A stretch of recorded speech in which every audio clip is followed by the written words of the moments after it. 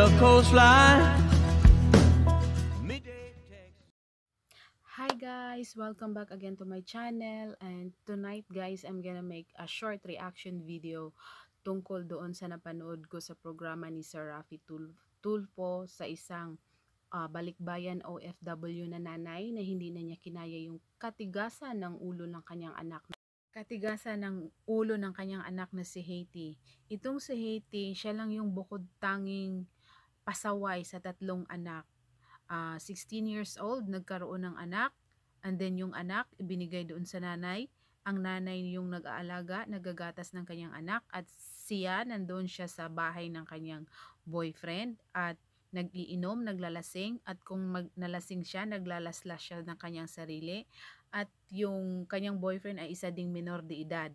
At ngayon, yung parents ng kanyang boyfriend, hindi na rin kinaya yung kanyang katigasan. So, tumawag doon sa nanay ni Haiti na ninireklamo na. So, yung nanay na hindi na niya kinaya yung kanyang anak, lumapit doon sa programa ni Sir Rafi Tulfo. So, yun, yung karugtong na yun guys, inilapit na ni Sir Rafi Tulfo doon sa DSWD kasi nga mga minor de edad sila. Pero ang reaction video ko na to ay tungkol doon sa batang pasaway na si Haiti. Ikaw Haiti, hindi mo pinapahalagahan yung paghihirap ng iyong nanay na nagtatrabaho doon sa abroad. Hindi mo alam kung gaano kahirap yon. Dapat pinapahalagahan mo yon dahil yung ginagawa ng iyong nanay na nagpakahirap doon ay para sa iyo yon, para sa future mo na mabigyan ka ng magandang kinabukasan. Gusto ng nanay mo na paaralin ka pero ayaw mo. Hindi ko alam kung ano yung gusto mong mangyari sa iyong buhay. Dahil gusto din ng mga tita mo na doon sa Dubai na kukunin ka nila pagdating ng 18. Maganda doon sa Dubai, may magandang future ka doon, may magandang kinabukasan ka doon, pero ayaw mo.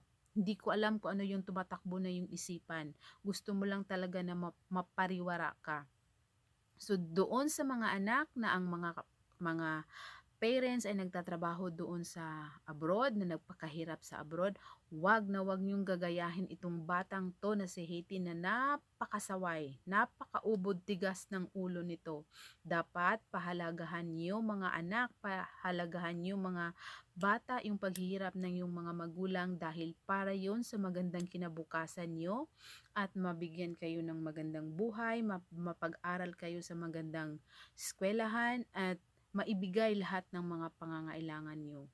So, wag na wag nyong gagayahin si Haiti na napakatigas, ubod nagtigas ng ulo ng batang yan. So, that's it lang muna guys. A short reaction video about this na napanood ko sa programa ni Sir Rafi Tulfo. And see you in my next video. Bye-bye! Please like and subscribe to my channel. Bye!